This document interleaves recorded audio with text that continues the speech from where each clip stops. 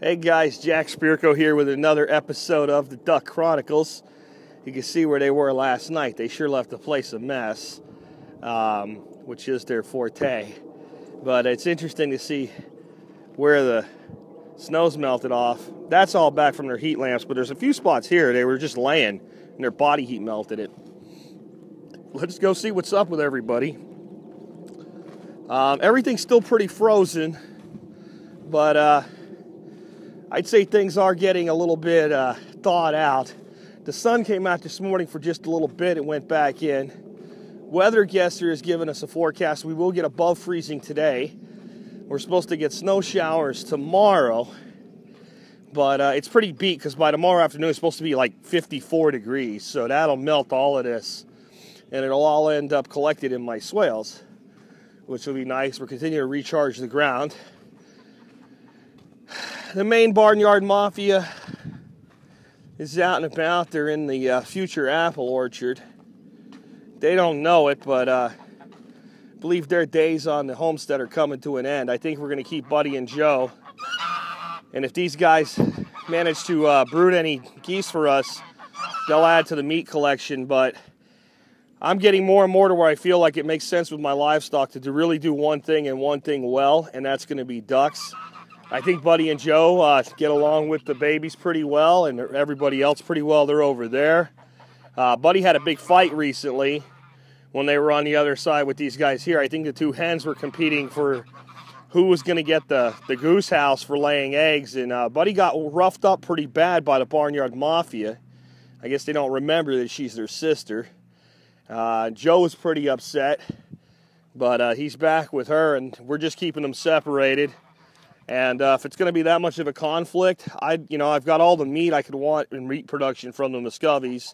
They lay more, they produce more, they're easier to handle, they're easier to manage, and they get along with the other ducks. So you're looking at like Thanksgiving dinner, Christmas dinner, Easter dinner here is what we can start naming these guys. It's just the way of life on a homestead. But you know what? They'll have one bad day, and they've had a pretty good life so far, and they'll continue to do so right up until that time comes. Again, Buddy and Joe are going to be hanging out with us for a lot longer. If they give us half a dozen to a dozen geese every year for a meat yield, that's great. Muscovies are doing good. They look like they've thawed out a bit. This morning, Arnold and his buddy Hans right there, I mean, their feathers were literally stiff with ice. They didn't seem to care, but they didn't look very happy. A few of the hens looked that way, too. Well, what's the matter, girl? You flying? She can't fly very high. Her feathers are literally frozen. So here's Joe interacting with the young ones. He's pushed them away from Buddy a few times, but he has not been typical goose aggressive. Probably because he's only one goose and he doesn't really see them as a threat. Just since Buddy had her experience, he's pretty defensive of keeping others away from her. So he's doing his job, and we're cool with that. The babies have found this old pile of fill dirt back here that was never used. Bunch of grass and weeds coming in on it, and they're browsing it off, so that's good. Do you notice I have everybody together today, sort of anyway? The adult ducks are out on the front paddock, but by their choice. Since everything's frozen and they have to kind of pick and choose what they can deal with today, I've just given them free rein. Well, I have kept everybody on that side, the chickens and the geese, separate from this side. But what that allows us to do now that everything's frozen up, these guys actually make their own water holes. They find a spot and they kind of beat up on it a little bit with body heat and what have you. And they'll create these little pocket holes of water in the ice. So I don't have to worry so much as to how I'm going to get them to have water while everything's frozen up. I busted the ice off their kiddie pools. We'll go see the rest of the guys here in a second, but I just want to show you over here as an example. So this is that slop pond we're slowly filling in, and we about had it beat till all this rain came, and then the ducks are in there messing it up. You can see they built a little mud hole there. And this morning there were about 20 ducks in there wallering around.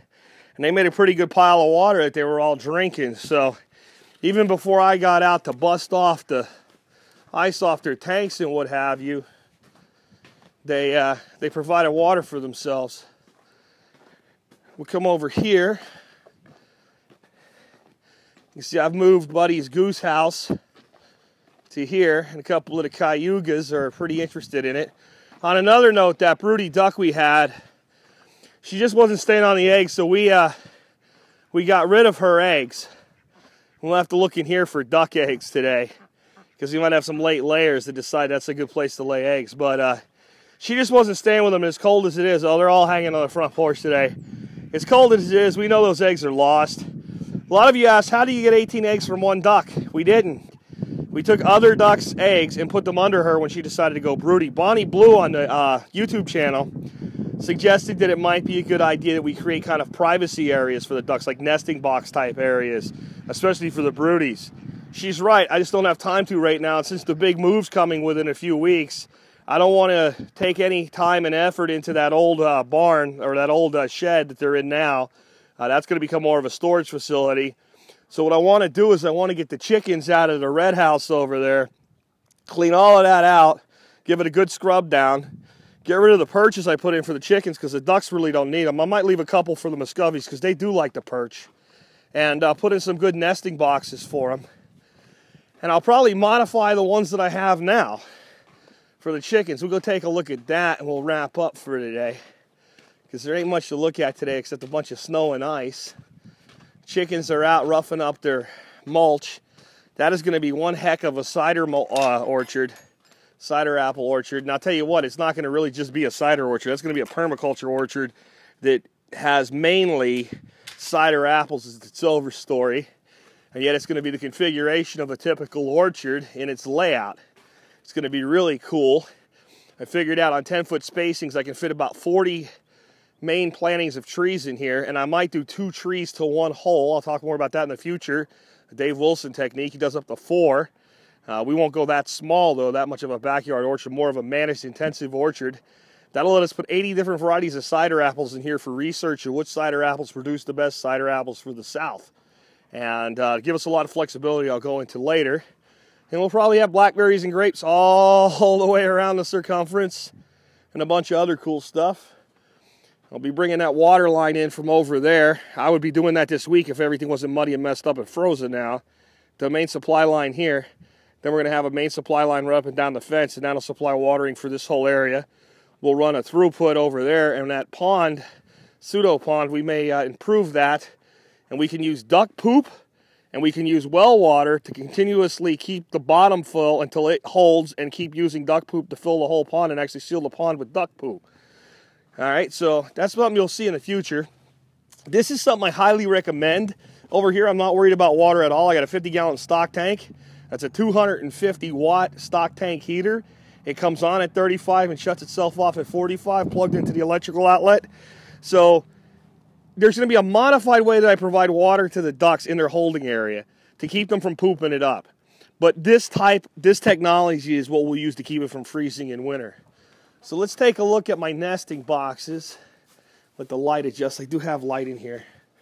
All right, so all these are these bins that stack. You can see there's a bird in there laying eggs right now. Another bird in there laying eggs. These things are about 12 bucks, and I built them up off the ground, and I tried to keep them away from where they perch so they wouldn't poop them up. Unfortunately, what happens is they perch up there now and they poop them up. There'd be a solution in the works if they weren't all going away anyway. You see, even with our reduced chickens, we got a lot of eggs there. Good job, girls. Say hello. Chicken Cam on YouTube. All right, there's a black sex link. That's a Buff Orpington. Who else is here? Rhode Island Reds. That's pet food. We call him pet food because he's too small to eat. But if nobody takes him, he might end up being pet food. That's one of the young roosters. I got 2 young roosters now. They are happy because they got a lot of say-so on what goes on now because Upgrade and Carl have been adopted out. That is one pretty rooster. Anybody who lives in North Texas area that would like a pretty rooster, that rooster is free to you if you come get him. So's he, but that's just a plain old Rhode Island Red. This guy here is gorgeous. Esteban, the red pharaoh rooster, is out taking care of his girls on paddock. That one with the little black tip on her tail there, that's not a Rhode Island red. That's called a production red. Anyway, that pretty much wraps it up for today.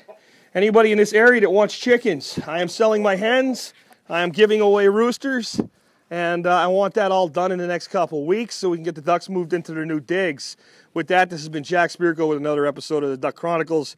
We'll catch up with you tomorrow.